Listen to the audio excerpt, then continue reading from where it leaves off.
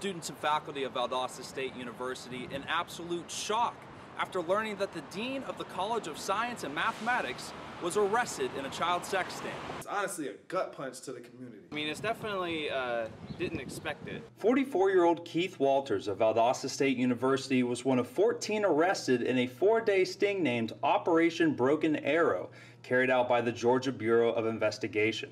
Walters has since been stripped of his title as dean and has been charged with 3 counts of electronically furnishing obscene materials to minors and 1 count of sexual exploitation of children, according to the Lowndes County Sheriff's Office. Absolutely unbelievable for our Valdosta State University to have a dean that has been involved in sex trafficking, sex exploitation through minors. That's the worst part.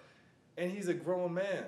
You know, I feel like he should get the ultimate punishment, whatever it is. There's nothing right about this situation. Walters was hired as the new dean of the College of Science and Mathematics last June and had no prior offenses or any kind of criminal history, making the recent revelations even more shocking. And when the rest of my family heard, they were all very concerned because obviously they were more concerned about like humans, you know, like the sex trafficking part, but it was just a big shock to everyone who, especially since a lot of my family have come here. Walters has since been put on administrative leave pending the results of an investigation, and VSU is continuing to assist law enforcement to the fullest extent. In Valdosta, I'm Grant Palmer, WZTY.